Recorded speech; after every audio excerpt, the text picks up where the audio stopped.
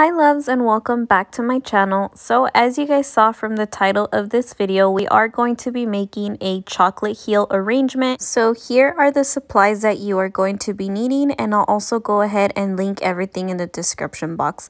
So you're going to be needing 2 bags of pink candy melts, or you can use white chocolate and add your food coloring to it. It's completely up to you. You're also going to be needing this chocolate mold, chocolate high heel mold, which again, like I said, I'll go ahead and link in the description box if you're interested in the exact same one. You're also going to be needing this dipping aid. Pretty much this helps thin out the chocolate, and I really love using this because it definitely helps my chocolate thin out and it just makes it easier to work with. Some butterflies for decoration, and then this is one of the molds that I'm going to be using. And then I'm also going to be using these Wilton brushes, and I might just use the big one. I'll see. I might end up using both, but I like to have them both in hand just in case. Some pink and gold edible glitter. Some strawberries, and I forgot to mention and show you guys, but you're also going to be needing some edible glue. Okay, so the first thing you're going to want to go ahead and do is melt your candy melts, and we're going to start with 1 bag, which is what we're going to need for the chocolate heel. And then I'm going to go ahead and add the chocolate thinner to it. I don't add a lot, just very little. A little goes a long way. And remember to melt your chocolate in 15-second intervals so your chocolate doesn't seize or get burnt. Okay, so my chocolate is ready. As you can see, it's nice and thin. And now we're just going to go ahead and pour it into a measuring cup. It just makes it easier for me to pour it into the heel with the measuring cup. And like I said, we are going to be using 1 whole bag of the candy melts. That's how much I used to coat the heel 3 times. And this heel is on the smaller side. There are bigger ones, but I thought this one was perfect. So just to let you guys know, for this size heel, it took me 1 bag to coat 3 times. Okay, so now we're going to go ahead and add our first layer, and you want to get a good amount in there so you can make sure you cover the whole heel fully. Make sure you have no blank areas, no blank spots. Take your time. This is a little time consuming because you want to make sure you get every single spot covered, or else it's just not going to look cute, and a possibility is that it might break. Okay, and after you feel like you have coated the whole heel the first time, you just go ahead and dump out the excess chocolate, and I just go ahead and put the same bowl to catch the excess chocolate, and then we can just reuse it for the other coats.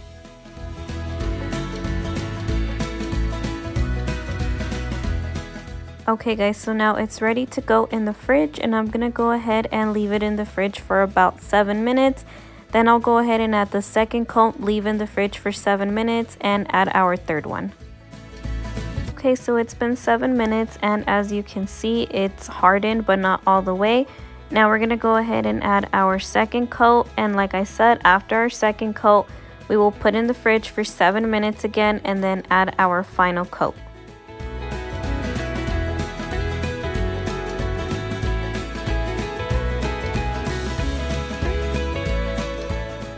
Okay, so it's been 7 minutes, and now I'm going to go ahead and add my third and last coat of chocolate to my heel.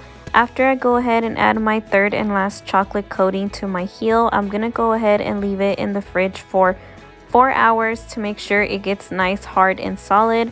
You don't want to leave it any less time because there's a possibility it might break. So yeah, 4 hours is perfect. Alrighty guys, it has been 4 hours, and now I'm going to go ahead and unmold our high heel. I also want to recommend using gloves because fingerprints do tend to show up on chocolate, especially when it's cold chocolate. So definitely wear gloves so that no fingerprints stick to your heel or whatever you're working on that has to do with chocolate.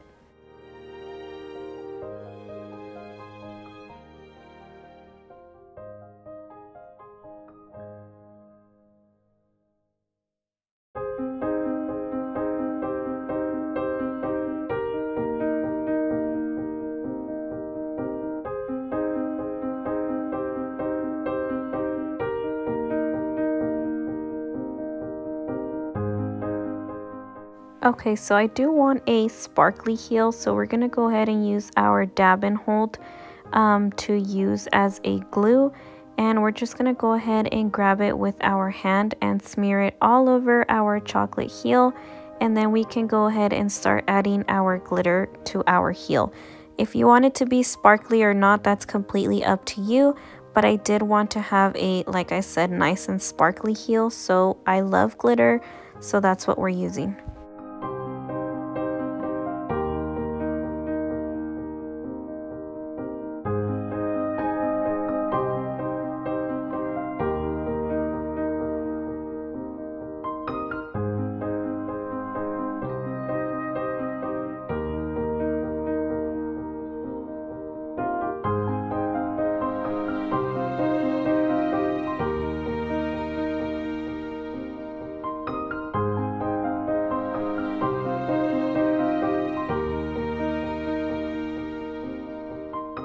Okay, so while the glitter on the heel dries, we're going to go ahead and melt the second bag of candy melts.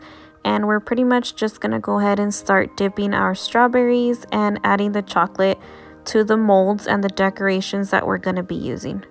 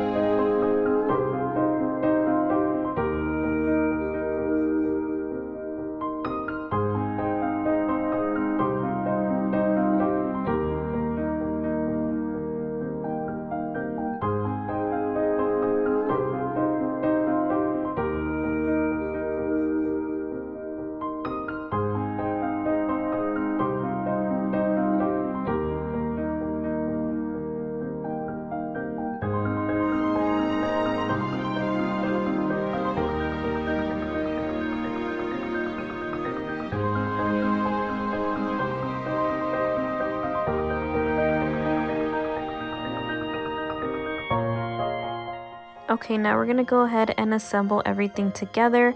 I'm going to be using this sparkly board. I absolutely love it. It has a bunch of glitter, and I did find these at the 99 cents only store, and I feel like it's so cute to display any of your work.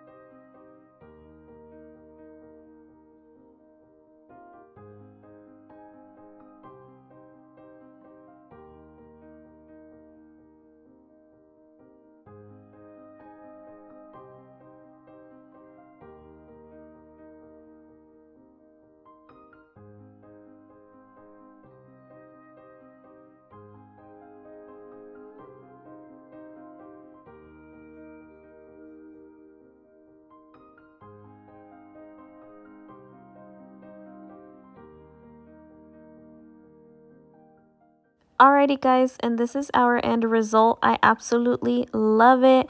I love all the sparkle and all the pink. I feel like it looks so perfect for Mother's Day. I really hope you guys enjoyed this video. If you guys did, please don't forget to give me a thumbs up. And if you haven't already, please make sure to subscribe and hit that notification bell so you're notified every time I post a new video.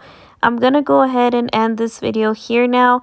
But before I do end it, I just want to show you guys an option on how you guys can package it if you choose to package it.